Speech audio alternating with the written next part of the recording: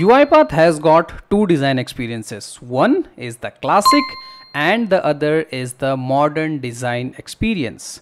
As an RPA developer, we should know both the experiences, how to use what. In this playlist, we are covering the classic versus the modern design in a step-by-step manner where we are focusing more on the modern design. In the previous videos of the playlist, we have covered already all of these topics. In case you are absolutely new to modern design and you want to get started, you can refer to the playlist and get started.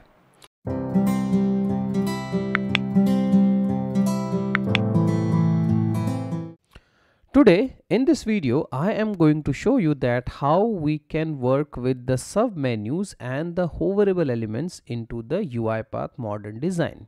Okay, so first of all, let's try to understand what is the agenda.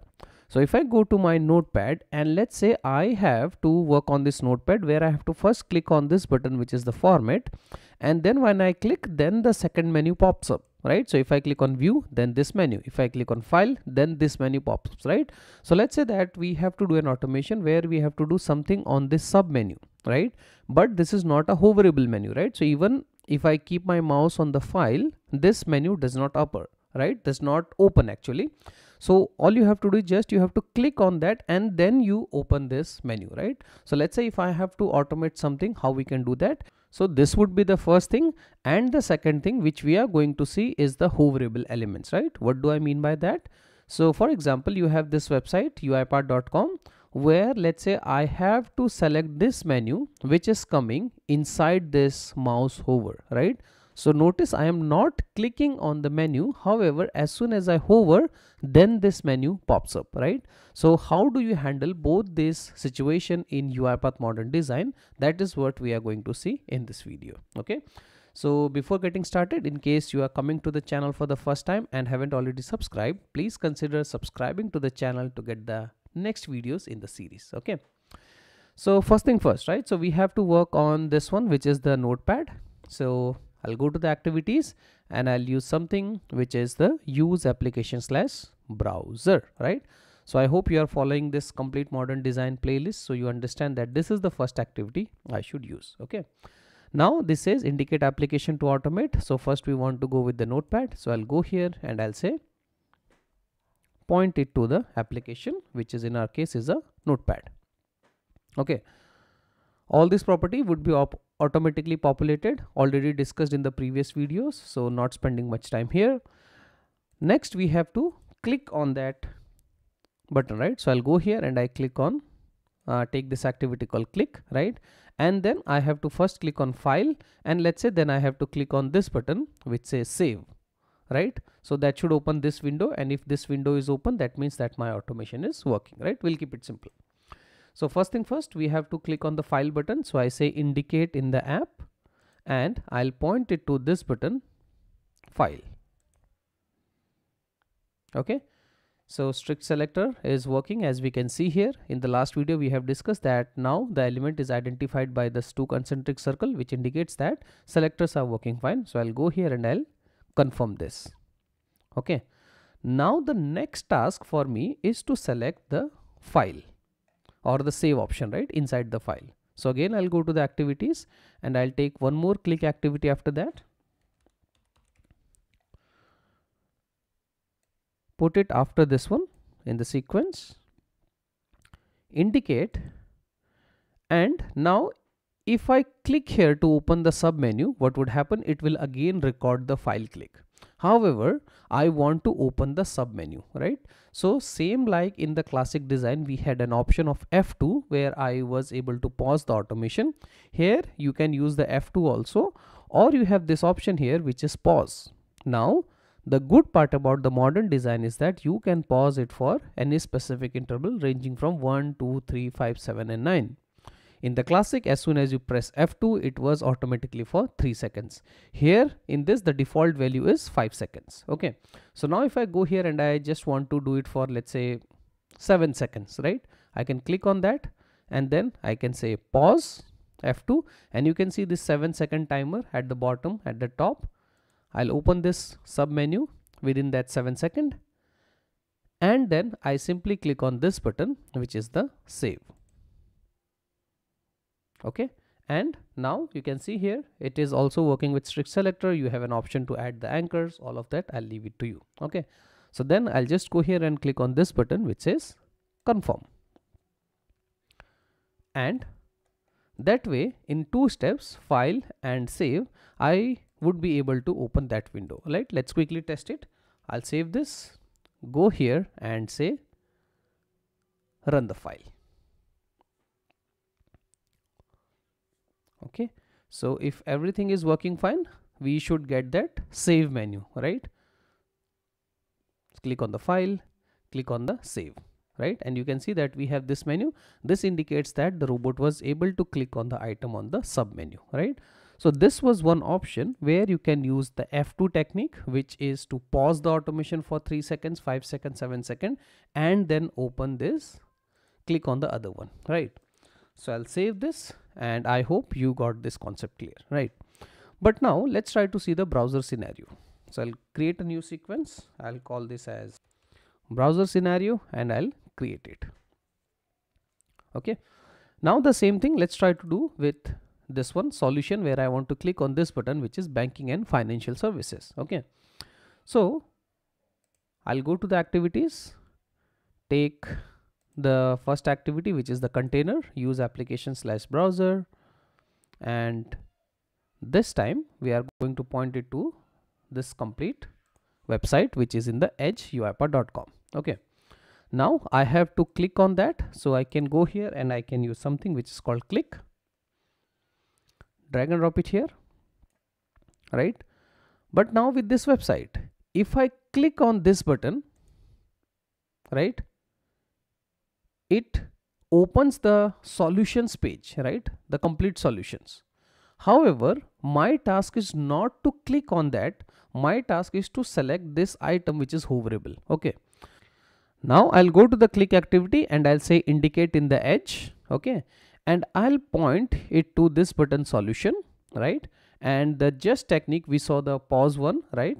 If I just go here and click on the pause button, it would start for the 7 seconds. I'll keep my mouse and I will try to click on this button which is banking and financial. But as soon as I click, it goes to the next page.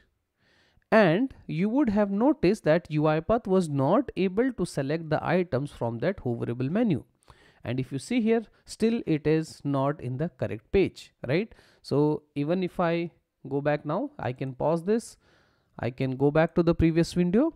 Since it is in a hoverable thing, right, UiPath is not able to select the items, right? So if you see here, it was not able to get anything, right? So let me just cancel this. Okay, so this is the problem, right? I hope you understood the problem. You can try it on your own. Website is uipath.com. So I go here, indicate, and then even if I open this sub menu by pausing this automation for 7 seconds, right, even after 7 seconds you would see that my cursor is not changing in a selection mode, and now searching for applications, loading the computer vision, and you would see that the hover menu has closed, right? So it's not working for me, right?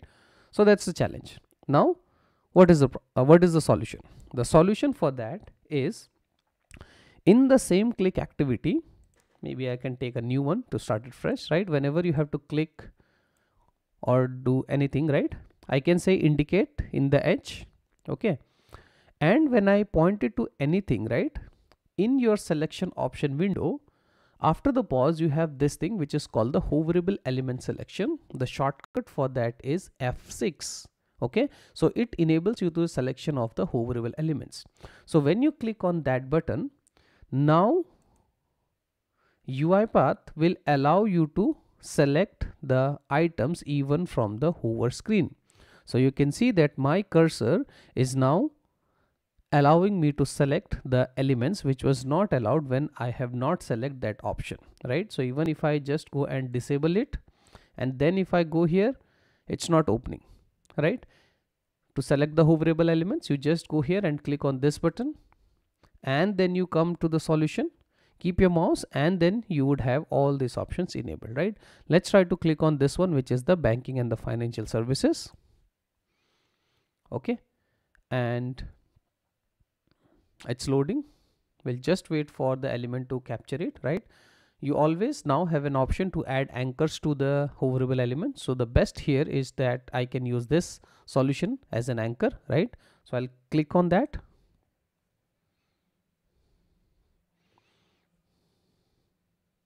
Okay, and I can just go here and say confirm.